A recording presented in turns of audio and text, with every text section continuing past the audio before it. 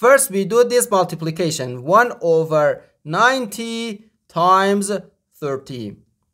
30 divided by 30 gives us 1. And 90 divided by 30 gives us 3. So 1 over 3 times 1, which equals 1 over 3. No, 9 divided by this fraction.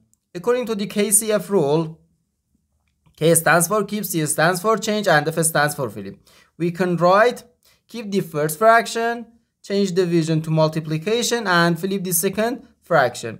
9 times 3, which equals 27. But this answer is not correct, because according to the order of operations, multiplication and division have equal priority, and we have to work from left to right.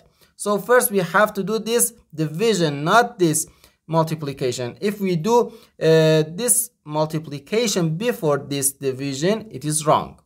Okay, so first we have to do this division, then this multiplication.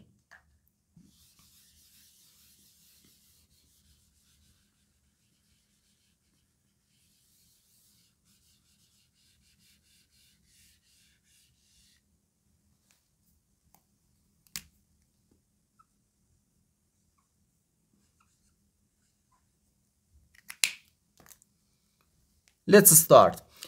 9 divided by 1 over 90. According to the KCF rule, we can write 9 times 90.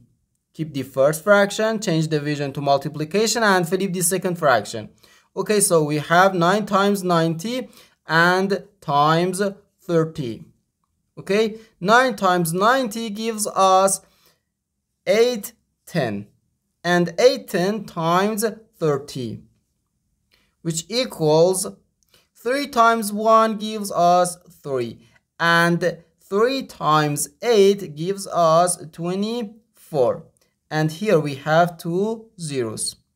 So our final answer is 24,300, and this is our final answer to this problem.